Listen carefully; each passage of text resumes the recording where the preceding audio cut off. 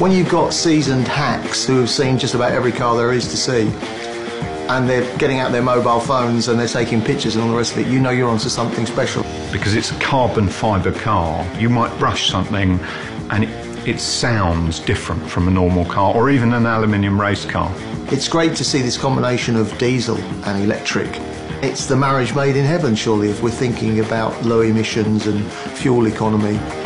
One of the features that really define it is the driving experience. And it's what the Germans call sailing. And it's when the vehicle literally switches everything off, disengages all the gears, and just coasts along silently. And you're travelling along at 60 miles an hour and thinking, I am absolutely using no fuel here. The car is very clever, and it shows the company is very clever. And I hear that message from other manufacturers. I can't think of anybody that's taking on Volkswagen and beating it.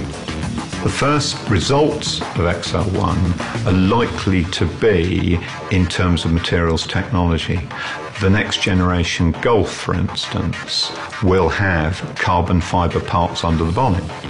Dr. Hackenberg has told us this. Should Volkswagen be excited? I mean, I'm excited by it.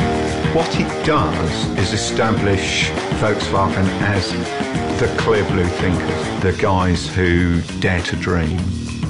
Would I buy one? And that's really the acid test for motoring journalists.